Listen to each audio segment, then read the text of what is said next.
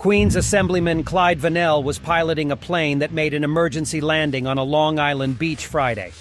I went up to practice some maneuvers and, it was a nice day. It was pretty clear out, so I went over the water, Vanel said. Then all of a sudden, the plane's engine lost power. Of course I was panicked. I didn't understand what was going on with the engine, Vanel said. But he says his emergency training kicked in. Airspeed, find the best place to land, communicate, and then exit, he said.